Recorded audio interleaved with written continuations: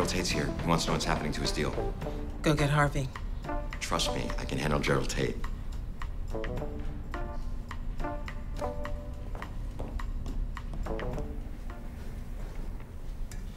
You wanted to see me? Yes, Gary, please come in. Mike, this is Gary Lipsky. Gary's one of our most promising associates from last year. Hi. Gary, Ms. Pearson wanted me to ask, have you completed the Petrenko filing? Oh, well, my brother was in over the weekend, so I didn't really get to it. Oh, Gary, come on. This is like the third time I've had to ask. I'll get right on it. Oh, don't bother. You're fired. What? You can't fire me. Oh, yes, I can. And I just did. Go pack up your things. Don't you ever show your face in this place again. Oh, but we know at this firm that we don't dwell on our colleagues' mistakes, right? I mean, just because one of your fellow associates is incompetent doesn't mean you have to constantly remind this morning what a careless idiot he really is, right? Hey, you're not getting one of my ties. No. Your shoulder? What? Your lapel? Donna? Norma is going to Istanbul for 2 weeks, and you know that I'm not good with temps. God, ask me for something else. Harvey, this is non-negotiable. You owe me now. Oh, when I take this public, you're going to be disgraced. Your wife, your children, your whole family disgraced. Would you show my clients some respect? And that transaction had nothing to do with the firm. Bullshit. You either took your cut from Maslow or it was hush money. Either way, you're going to live the rest of your life as a pariah, or you give up Maslow now. Is this a deposition or an inquisition? This is ridiculous. I can show you the records. Oh, sure you can. Because you're the guy who invented losses in mortgage-backed securities when you never even bought them. I had no part in that. But you were aware of it and you did nothing about it. Come on, Louis. I need a glass of water, please. You can't get any water. We don't have any. You can give up Maslow now, and this all stops. All right. My client needs a break. We can continue this in 10 minutes. I'm just getting started.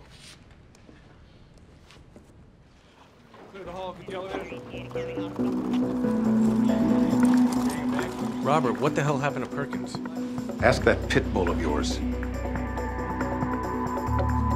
Oh, no. Actually, I prefer a female masseuse. Can I call you right back? Right back. Okay, back. Perkins just got wheeled out on a stretcher. Well, he couldn't handle the heat. He's probably faking it. What were you thinking, starting that deposition without me? I don't know, maybe if you were doing your job. Oh, no. What? It's from Geller. Perkins wasn't faking anything. Our best chance to nail Anthony Maslow's dead. I've spoken to the hospital, and the cause of death was a pulmonary embolism. There was nothing you did. Would it be okay if I took the credit? And what my client wants is for your client to not get what she wants, so you can't have the tabloid, period.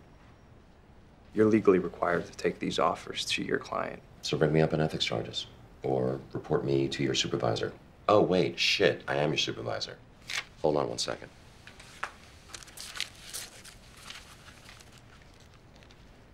Go ahead. What are your complaints? Have any? No? Really? Harold, I called you 2 nights ago and you didn't answer your phone, which is really funny because you're a first-year associate who's lucky enough to be working here at Pearson Hardman. So when I need to get a hold of you, you will be reachable at all times. I don't care if you're in a coma, hospital that's been burning down, your mother's about to jump off the Brooklyn Bridge. You will pick up your phone. Absolutely. Got it? Yes. Okay, thanks. Can you leave my office, please? How do we figure out which accounts are his? Because they're all going to add up to the same exact amount of money that was lost from Stable Shelter's account. How do you know? When the account was drained, it had to go somewhere. What goes out from Lucille's had to go into Maslow's. Simple law of mathematics. So we just have to figure out a combination of accounts that adds up to... $152,375,242.18. I'm good with numbers, too. Thank you. Yes, please. Champagne, sir. Is it? From the region. In France. Because if it's not, it's called sparkling wine, and I don't really drink sparkling wine. Forget it. Forgive him. His parents really wanted a girl. Never got over it. Wait a minute. You could taste the difference. I'm not being a snob. Not a snob. You sound like Fraser's brother. Niles Crane was completely misunderstood. Boys. I'm not being vindictive. I'm sorry, do I have the right office? Listen to me. I want you, goddammit. And I will throw that secretary right out the window if I knew you were going to be my secretary. But I have a reputation that I value, and I'm not going to be putting my reputation on the line for something that I do not believe in. American Ballet Theater? No. Followed by a one-on-one dinner with Baryshnikov. Uh-huh. Oh, mommy.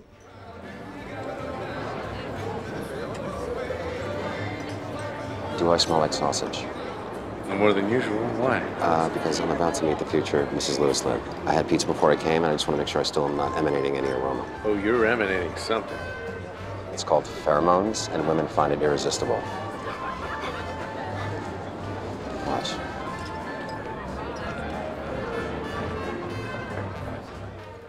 No one told you? No one told me. Oh, drats. Well, a long-standing Pearson Hardman tradition is the rookie dinner, which means you, the... Rookie. That's right. Yes. Are to host a dinner for your fellow associates. Well, come on, don't look so blue.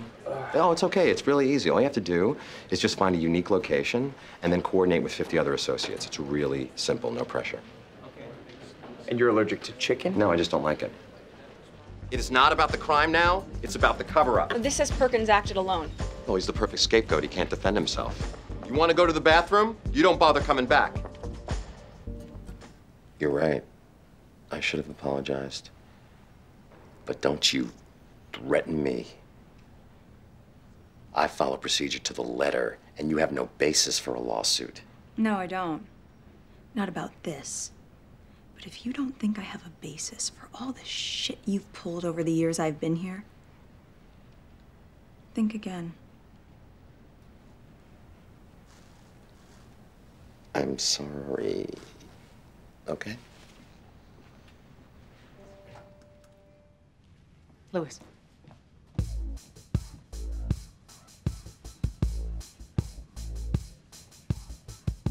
Jessica seems to think a mistake's been made. I don't believe so.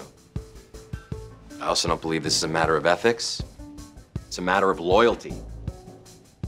Someone in this room has betrayed us all, and it makes me sick. The fact that it went to those holier-than-thou pricks at Wakefield Katie, you know what? That makes me sicker. Now, you all work together, in the trenches, shoulder to shoulder, which means one of you must know who did this. Now, if y'all harbor knowledge of the perpetrator and do not turn him in, you're as bad as the perpetrator himself. You, along with the perpetrator, will be fired. He's doing George W. Bush. You're either with us or against us, folks. He sounds like Bush, but he looks just like Cheney.